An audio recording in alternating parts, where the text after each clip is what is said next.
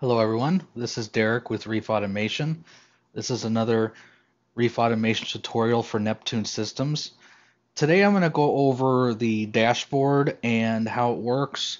Also going to go over labeling and some best practices for using the dashboard.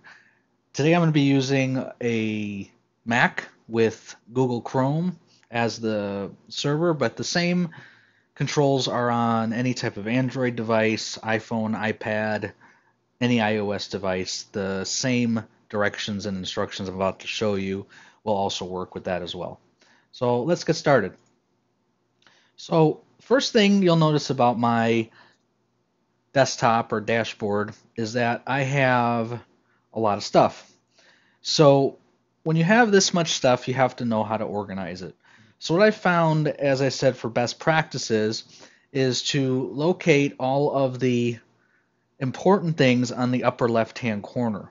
So if you place everything onto the upper left-hand corner here, what will be nice is when you use this on a phone or when you use this on an iPad, everything on the left here will show up first. So I typically like to put the feed cycles in there, any type of maintenance modes, your alarm, emails, the most important things up in the upper left-hand corner. Now, for those that don't know, the lockup here is how you're able to move and alter where the locations of these are.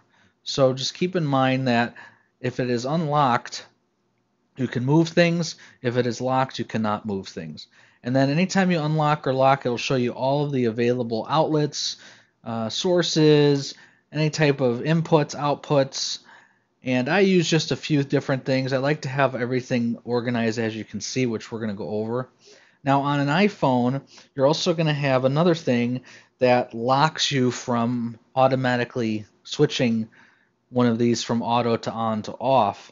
And anytime you want to use it, you have to slide the little overlay off to the left in order to enable or disable anything on the dashboard here.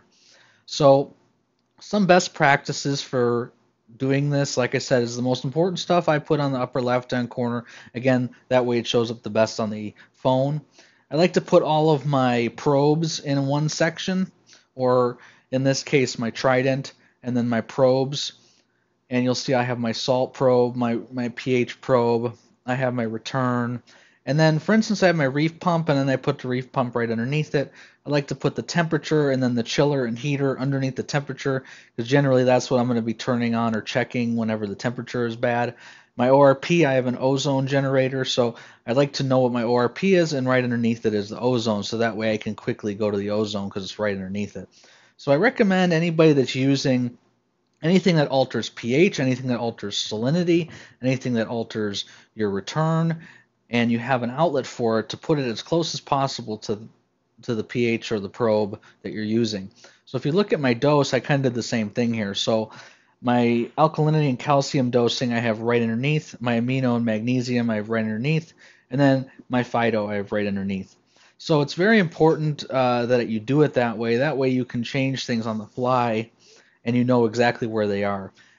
Another thing to notice is separators. So in my case, I'm running three different systems or three different tanks. So I use different things for separators. So for instance, the clock is actually not being used. It's just a separator. So that way when I'm using my phone, I know that when I see the clock, that means that all of my auxiliary devices like my auto top off system, my auto water change system, my dosing are all going to be shown underneath the clock. Anything above the clock are the more important things for each one of the fish tanks. So as I was mentioning, it's very important that you label everything and organize everything in bunches so that way you can get to them as quickly as possible if you have any issues.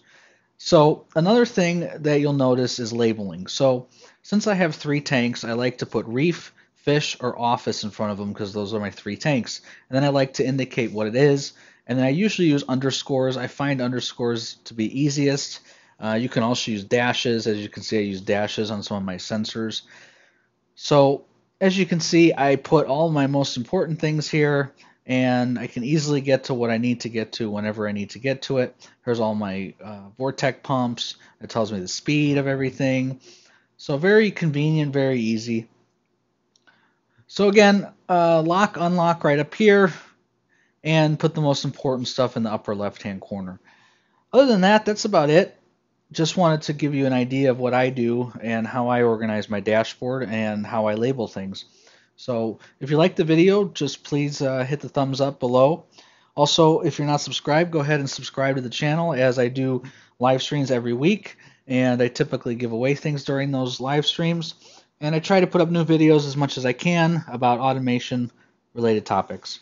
So again, thank you for watching, and if you have any questions or comments, just leave them below. Thank you.